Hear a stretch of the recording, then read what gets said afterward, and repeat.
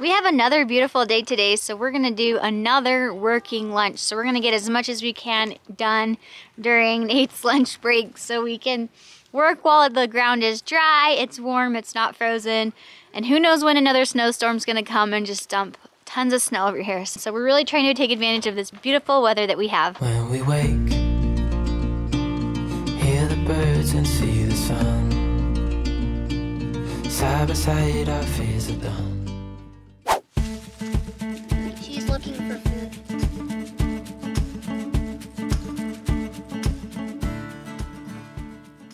What's our goal for this lunch break?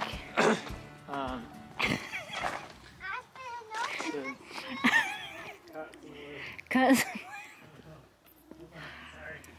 we need to put boards along here vertically to support this section here and on the other side. River, you're gonna get squashed. That's cute, River. Oh, now she's leaving.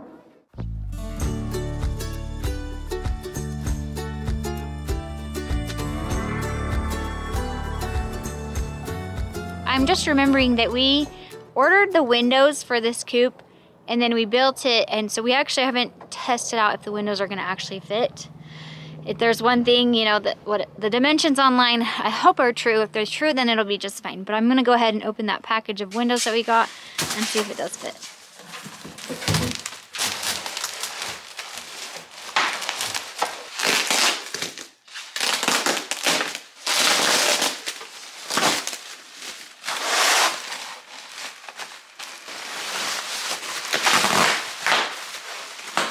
Okay.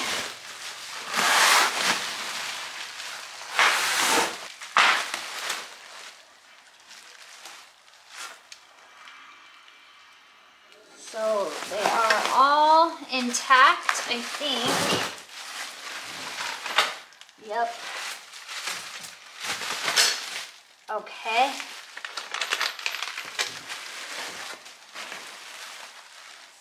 And you can open these, looks like with these little latches here. Let's see. Yep. So that's open, so it'll let some good airflow in. And yeah, you can just slide that back down. So let's go see if they'll fit.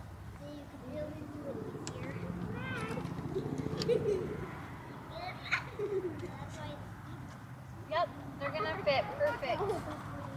Great. Yay! That's a relief. We won't be attaching the windows until after we get the siding in place. So you put the siding on, you attach the windows, and then you put the trim around the windows. But I just wanted to double check. We hadn't even opened our box yet, so I didn't know if we even had broken windows or not. So You have to back it up, Basil. That's good. She's making your area more beautiful. I guess that's we had this compost pile dumped here before we even moved into our house, and it was bigger than we thought, and it got dumped outside our property, and we should have been scooping from the back and so that the pile was still left in our property, but I guess then it would have been in the way of our coop. Anyway, once we get the coop finished and the run finished, it'll be even more difficult to get to this pile of compost, so we're going to dig it up quick, shovel it over just about 10 to 15 feet and put it in a pile over here.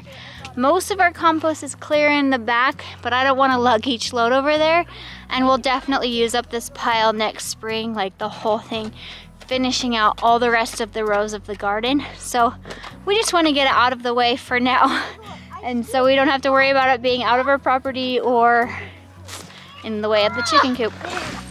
Whoa! They're rolling and almost got you. Whoa, that's a lot.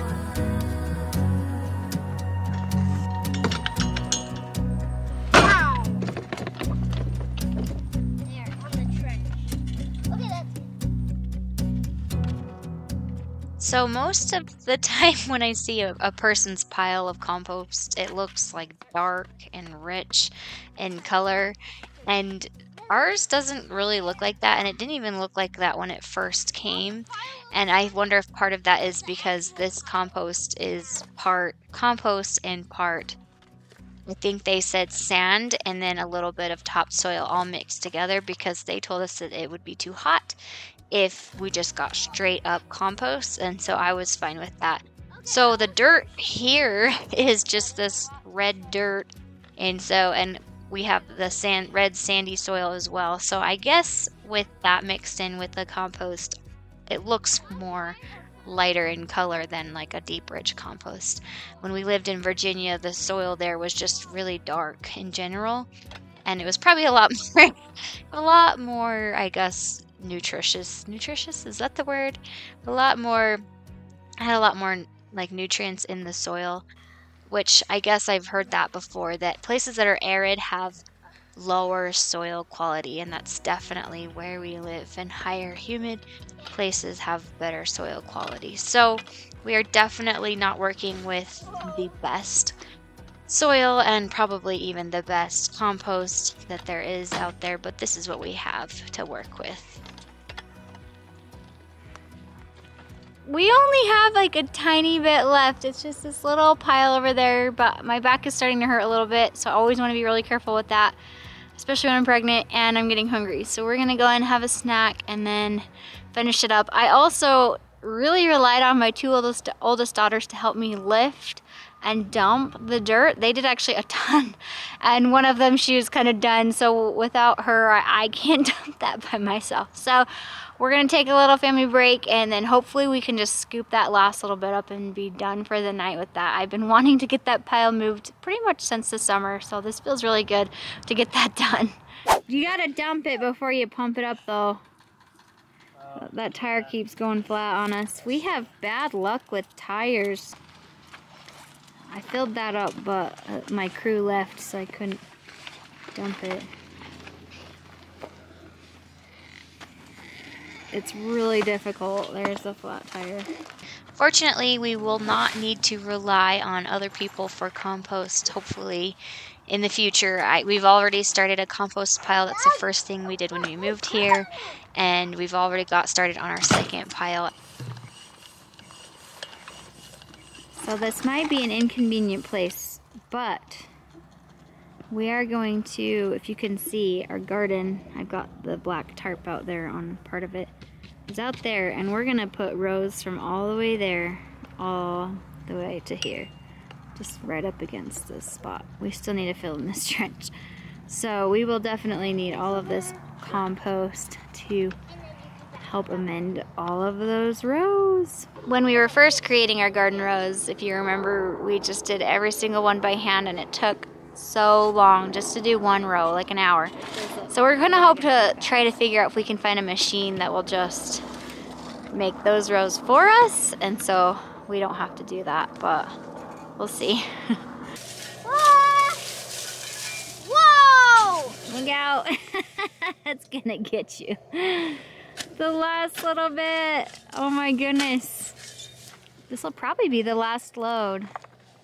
I agree. So we were guessing, I guessed 4 more loads. You guessed 2. I guess, and then I guess like 2 to 3. So. And I guessed 4, you guessed 2. And I'm guessing it's 3. And then we've just been barely moving it over to right there. And our chicken run will be right here. And then we'll get more progress done on the coop. Why don't you get a shovel, buddy, and try to make the pile all into one again? That's what we were trying to do, like ramp it up, but it kind of just hits the side. The last load, Hazel, it was 3 more loads. We guessed, remember, you guessed 2, I guessed 4. And you guys... no, I guessed 2 to 3. Oh, well, you can't guess 2 numbers. And then we'll be able to work more on our coop. It is such a nice day to notch it out.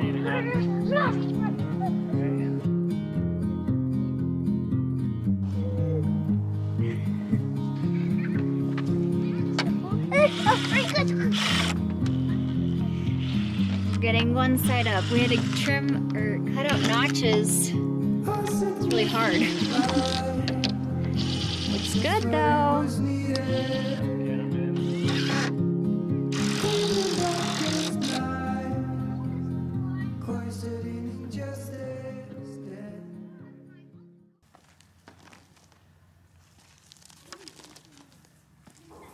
It is another beautiful day, and we are gonna just keep taking advantage of these beautiful days, doing some work each day during lunch. We got the back wall all finished last night. We worked, Nate mostly worked in the dark, and so it's looking more and more like a building. Oh, really? Oh, that'll be awesome. We're just measuring how much of the siding we'll be able to go all the way up. And I think it'll go most of the way. Yeah, it'll go all the way. The siding is just the right size for our shed, our coop. I did not plan that. I just thought 8 by 8 sounds good, but 2 pieces of siding fit perfectly on that side, and then how tall the siding is perfect to go all the way up. I mean, yes, I planned all of that. I thought that far ahead when choosing how big the coop would be. Is this in the way? No! Okay. So as we were getting up each siding piece, we kind of got a system. I was able to find just a 2x4 and shove it underneath the board and have it be able to just sit on that board, so it'll be the perfect height to match up with all the other siding board pieces as we went. So Nate would lift the giant board over, and then I would quickly slide the 2x4 under, and then once we got it adjusted perfectly, I would hold it in place as tight as I could so he could just drill that in. Hazel! So bright. Your poor eyes. This board is like a mirror. I think it's not white. But remember, Dad. Alright, we've secured it. Now we're going to try to cut out the window and the top. You know what? You could put like one of those attachments that go on a massage gun. Get a And massage this would be from like a lot better massage gun. high power. No!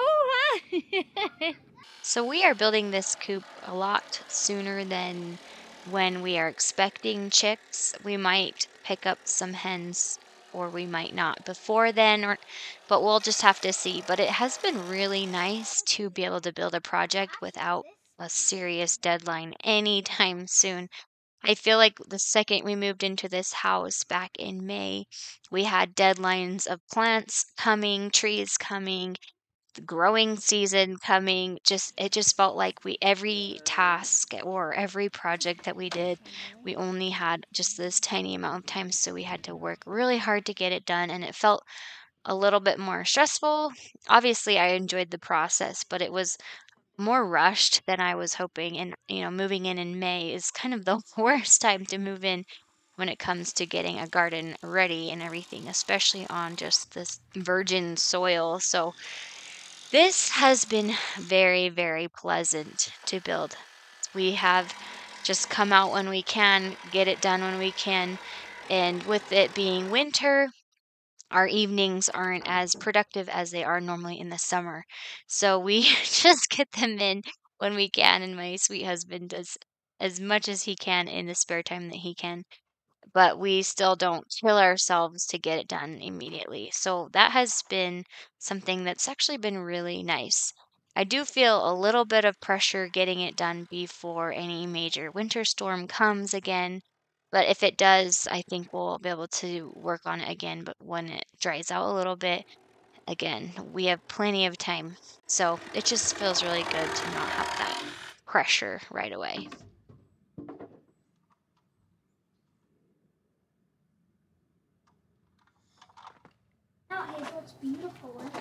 So we have just a little bit more time of daylight left, so we're gonna see if we can get the other wall put up before dinner. So just quick work. I don't feel like I do a whole lot. I just stabilize it, and then Nate kind of drills things in and cuts the pieces out, but he still needs my help for that. But so we've got the whole crew out here again, and we're gonna see how much we can get done.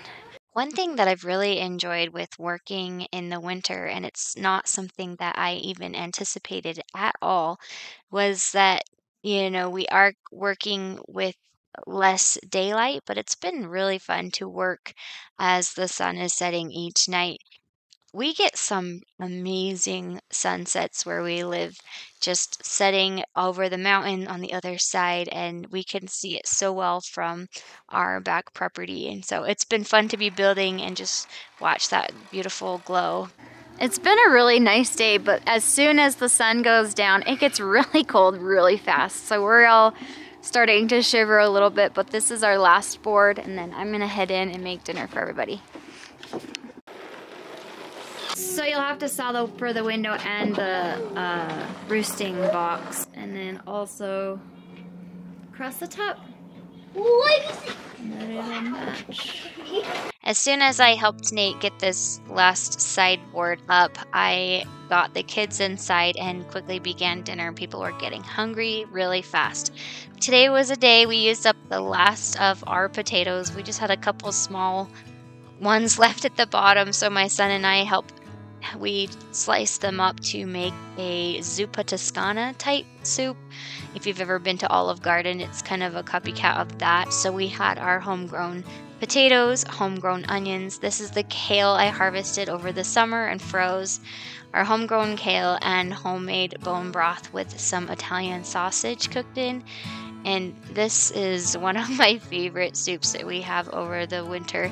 Add a little bit of whole cream or milk in there just to add a little bit more creaminess, and it is so good. And this was the first time that most of this soup has been from our own property, and that was fun.